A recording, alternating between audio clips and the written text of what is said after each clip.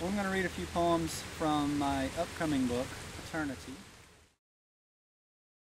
This one is called A Daughter's Confidence. I don't like robots, she says, and lets go the hand she'd thought to give the picture to, a pizza shop mouse and she sitting together on a yellow train. Sawyer, at 3, believes all things have life and doesn't understand why this one would refuse her heartfelt gift, why he wouldn't respond at all. She knows she's small, but still believes she matters enough to be acknowledged, to merit at least a no thank you.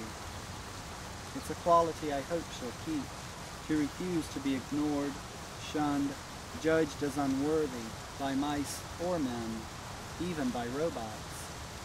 Being father to a little girl, you do a lot of things that you never imagined you would do, one of which, for me, is playing dress-up, and that's the title of this poem.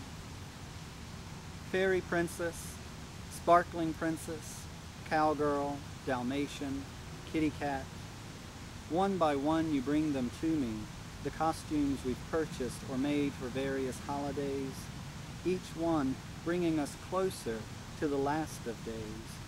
And I help you put them on, making sure everything is right, for the first boy you dress for, a 3-year-old who finds you so amazing he'd never criticize a thing. I know he won't be the last. I know what I'm supposed to do, and I know I'll never be ready.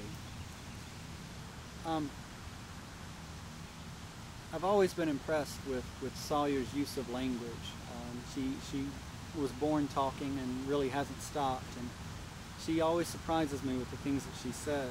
So many of the poems in the new collection, I ought to name her as the author because the lines come from her. This is a poem that's all about some of the things that she says. And the title is Sawyer Says. Sawyer asks, who was first? Where were we all hatched? Were we babies in God's belly?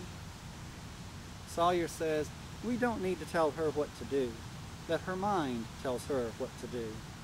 We explain that it's our job as mommy and daddy. She replies, you need a different job.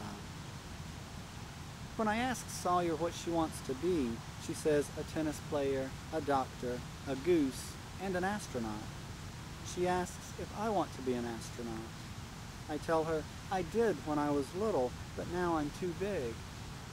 She says, you can still be an astronaut. You just have to do homework, even when you're big. Sawyer's favorite number is 0. Do you know how much fun I'm having? She asked her Uncle Richard, who refuses to let her run up the almost vertical hill alone. 0 fun. And hours later, coloring, self-contained, as he sits reading the paper, she reminds him, I'm still having 0 fun. Eating her Laffy Taffy after days with a cold, Sawyer says, I'm cured. Now I know why I was sick, because I wasn't eating enough candy. Sawyer says, aren't you glad I chose you, Daddy, when I was in Mommy's tummy? I saw you and you looked sweet, and I knew you'd be a good daddy, so I chose you. Thank you.